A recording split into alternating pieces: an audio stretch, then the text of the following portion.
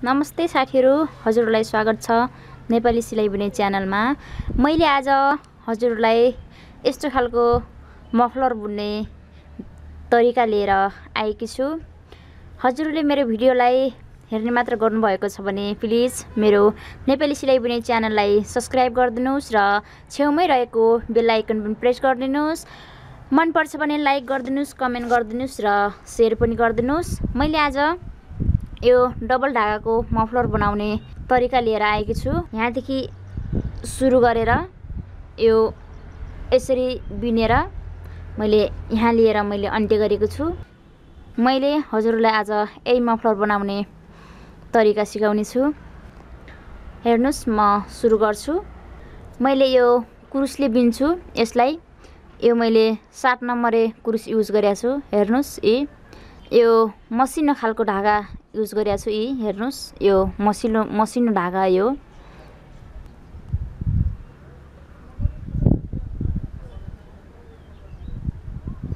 यसरी ढाकालाई यस्तो गराउनु होला अनि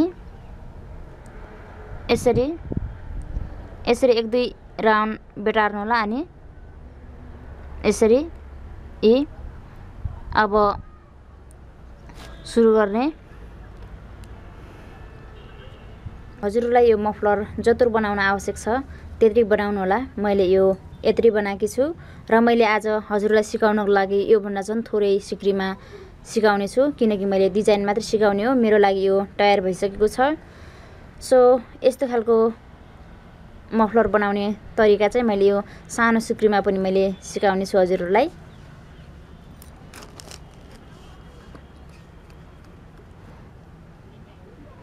यसरी सिक्री बनाउनुस् पहिला।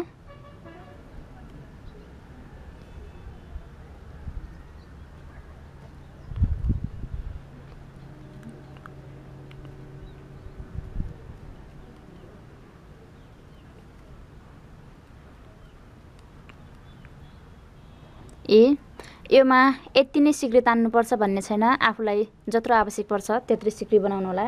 यो मैले हजुरलाई यो स्याम्पल मात्रै बनाएँ। हजुरले आफ्नो जत्रो हजुरलाई मन पर्छ त्यत्रै हजुरले सिक्री गराउनु होला। यस्तो गराउनुस् अनि एक सिक्री गराएर यसमा एक सिक्री बिराउनु होला। यसरी एक सिक्री छोडेर यस्तो अनि यसमा फेरि डबल सिक्री गराउनु होला यसरी। अनि एक सिक्री तान्ने अनि फेरि एक सिक्रीलाई छोड्ने अनि अर्को सिक्रीमा यसरी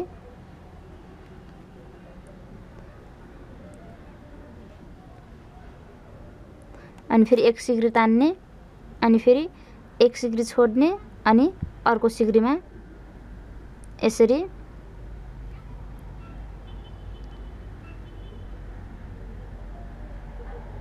यसरी अनि फेरि एक सिक्री तान्ने अनि फेरि एक सिक्री छोड्ने यहाँनिर यसरी।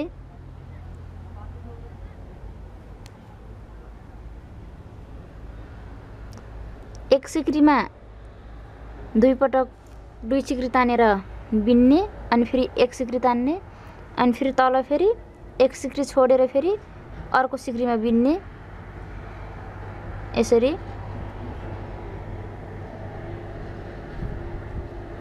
यसरी अनि फेरि एक सिक्री बिन्ने अनि फेरि एक सिक्री छोड्ने अनि यसरी फेरि त्यहीमा फेरि 2 पटक बिन्ने यसरी।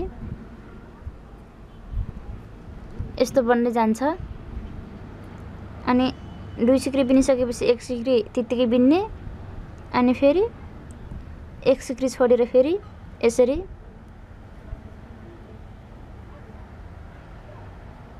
यसरी अनि एक सिक्री बिन्ने अनि फेरि यसरी। यस्तो बन्दै जान्छ।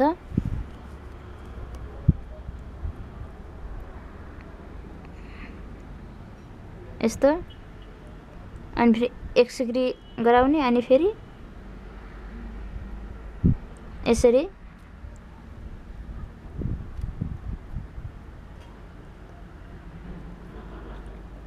यस्तो यो बराबर हुनुपर्छ यी।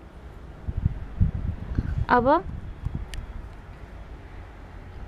यस्तो भयो। अनि यो साइडतिर मोडे पनि हुन्छ, यो साइडबाट मोडे पनि हुन्छ, यतितिर यी यसरी।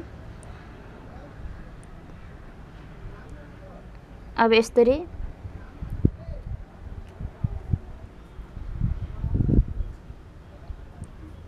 अब यो साइड साइडमा एक एक सिक्री लगे पनि हुन्छ, एक एक सिक्री लगे पनि हुन्छ। एक सिक्री तान्ने अनि फेरि यो बीचमा यिनी यो बीचमा छ, यो बीचबाट फेरि 2 सिक्री तान्ने यसरी।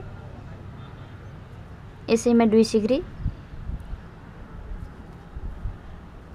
यसरी। अनि फेरि 1 सिक्री छोड्ने अनि फेरि यो बीचबाट फेरि सिक्री धेरै लामो नगराउनु होला, ठिक्क ठिक्कको बनाउनु होला। सुरुमा जत्रो गराउनु भयो त्यत्रै नै बनाउनु होला यसरी।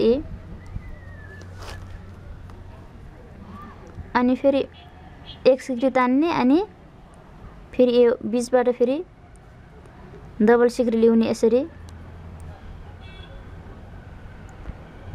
यसरी। अनि फेरि 1 सिक्री अनि यो अगाडि गराएकोबाट बिचतिबाट फेरि यसरी। यहाँनिर फेरि डबल यसरी अनि फेरि 1 सिक्री बिन्ने अनि फेरि यो बीचबाट यसरी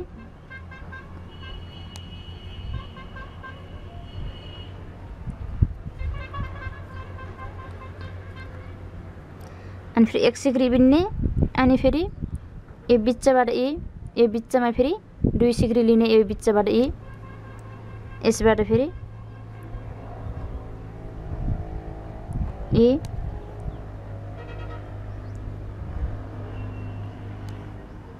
अनि फेरि यी बिचमा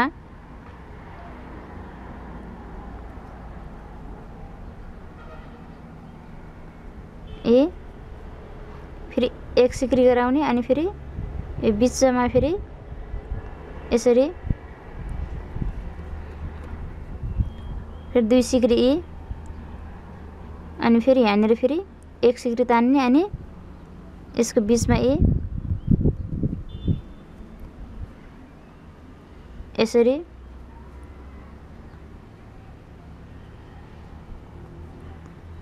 हेर्नु यस्तो बन्छ, यस्तो भयो। अनि फेरि यहीबाट फेरि यता मोड्नु यसरी। अनि फेरि यहाँनिर अनि फेरि 1 सिक्री तान्ने अनि फेरि अगाडि जस्तै फेरि यो बिचमा फेरि सिक्रीको बिचबाट फेरि यसरी यसरी।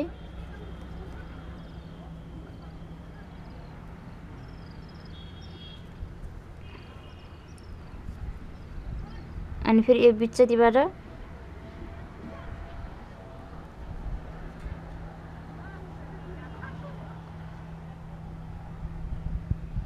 यसरी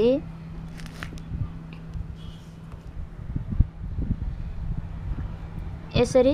अनि फेरि यसरी नै हो यो बिन्ने।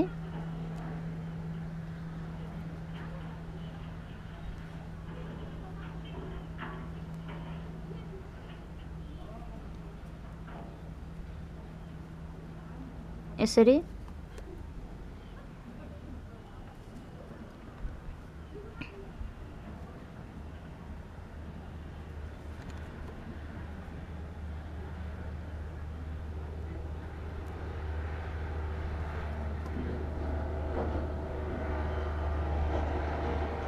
यसरी। अनि फेरि 1 सिक्री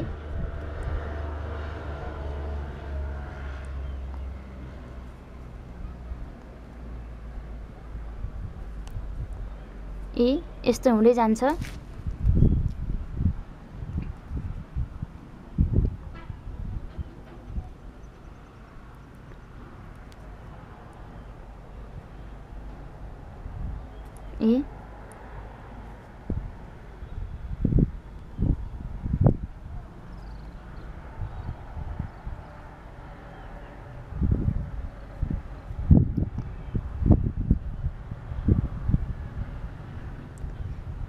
ए हेर्नु यत्रो बिनिसके मैले।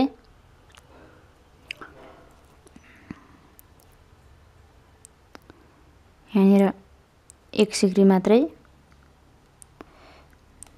अनि यहाँनिर फेरि बीचमा फेरि 2 सिक्री यसरी अनि फेरि 1 सिक्री गराउने अनि फेरि अर्को सिक्रीको बीचबाट फेरि यसरी 2 सिक्री फेरि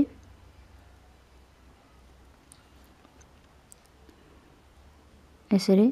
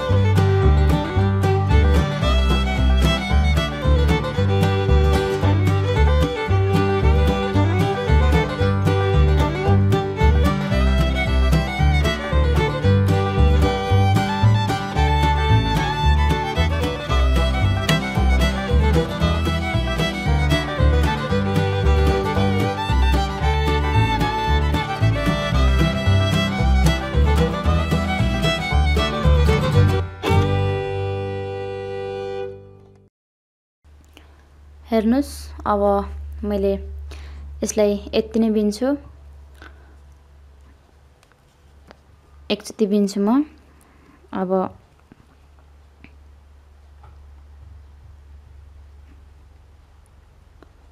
यसरी अनि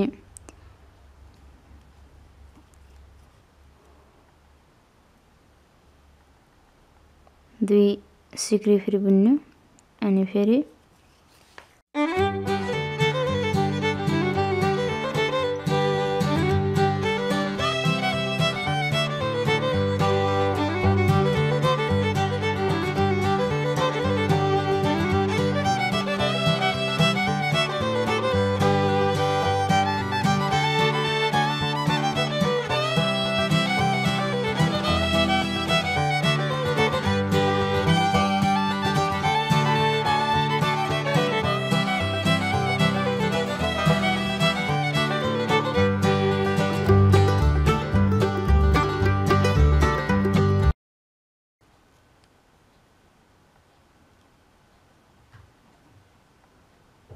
यसरी यो भइसक्यो। अब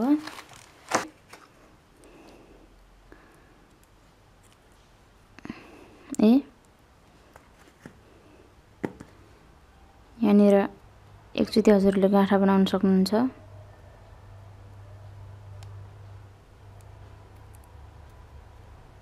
यसरी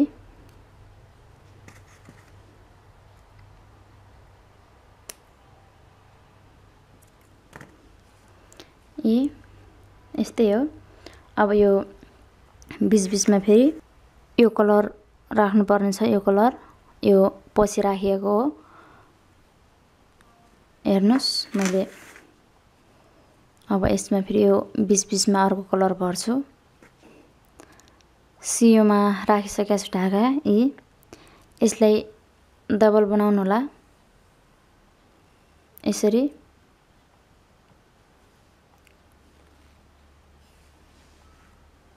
डबल बनाउनु होला ढाका।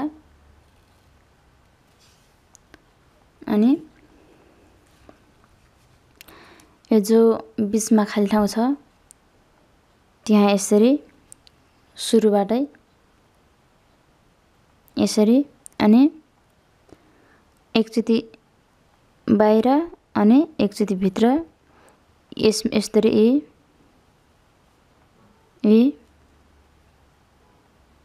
अनि फेरि एकचोटि भित्र अनि एकचोटि बाहिर यसरी यो खाली ठाउँमा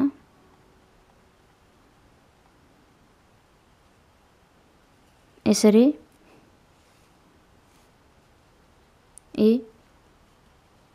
अलि यसलाई लुज बनाउनु होला, धेरै टाइट नबनाउने। यसरी अनि फेरि यहाँनिर अनि यो बीचको यो घर बिराउँदै यसरी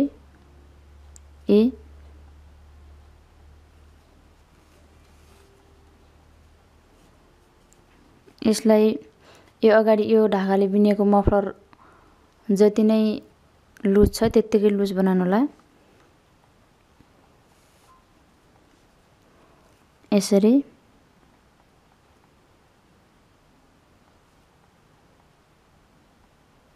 यो प्रत्येकमा यसरी नै बनाउने हो, प्रत्येक घरमा। अब यो हजुरले सुरुमा मफलर जति लामो बिन्नु भएको छ त्यति नै हजुरले यो ढाकोलाई नापेर फोल्ड गर्नु होला। यसरी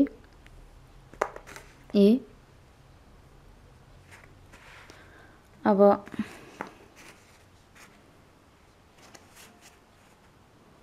यस्तो भयो। अनि यहाँनिर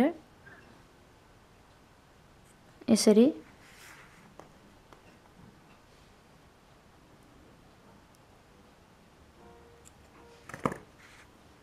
यस्तो भयो। अनि फेरि सियोमा राख्ने।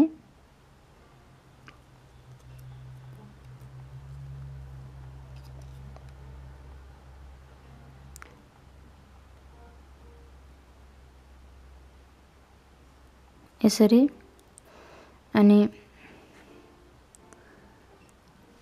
यो जति छ त्यति नै नाप्नु होला। यो यसरी अनि यसलाई डबल बनाउनु होला यो ढाकालाई। यसलाई अनि फेरि यसरी अनि फेरि अब यसमा यसरी यसमा फेरि यो जो बीचको फेरि यो छोड्नु होला। यो अगाडि बनाएको दुईवटा डबल सिक्री तानेको अनि फेरि यसरी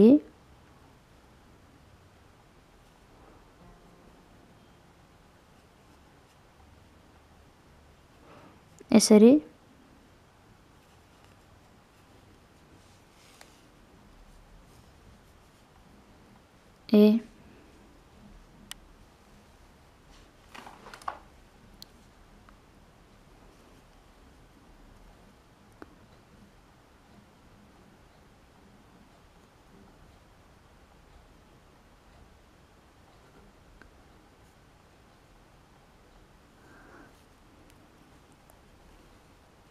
यसरी यस्तो भयो फेरि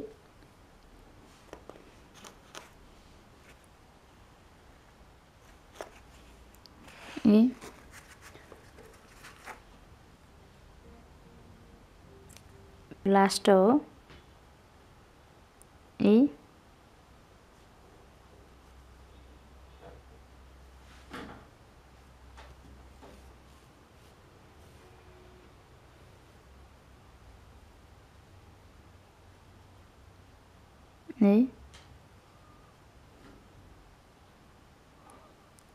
सजिलो छ यो बनाउने।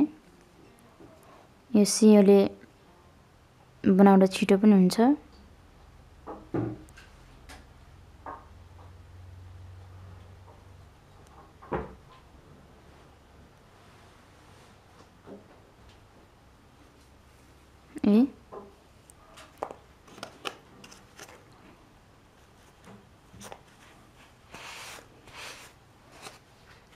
यस्तो भइसकेको छ। यसरी यस्तो बनाइदिनु।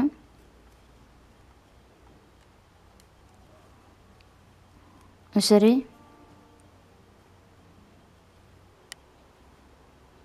यस्तो अनि यसरी यस्तो बनाइदिनु।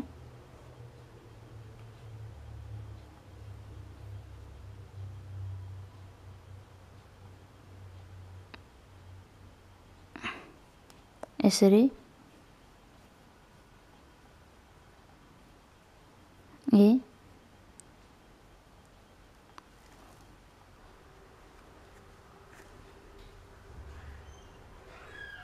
अब यो बिचको घरमा हाल्ने यसमा गराछौं। अब यसमा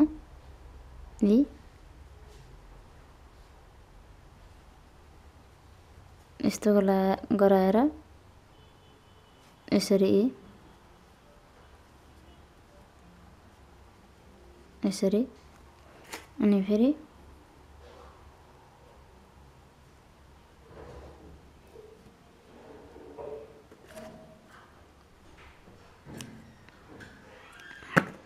यसरी यसमा छ। अब यो बिचमा बिचमा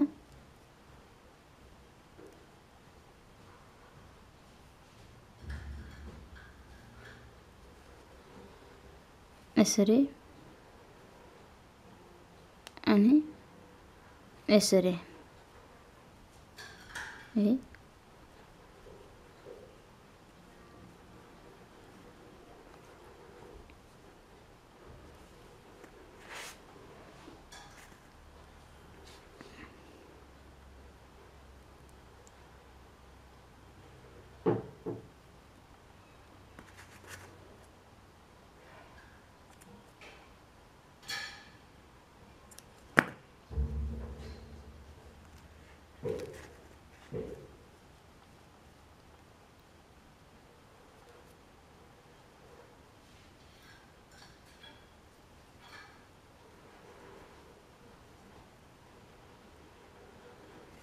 यसरी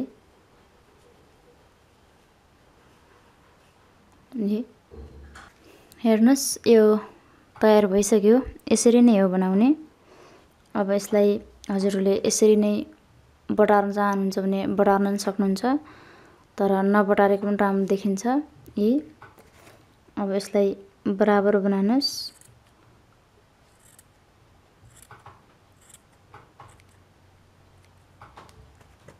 यसरी यो साइडको पनि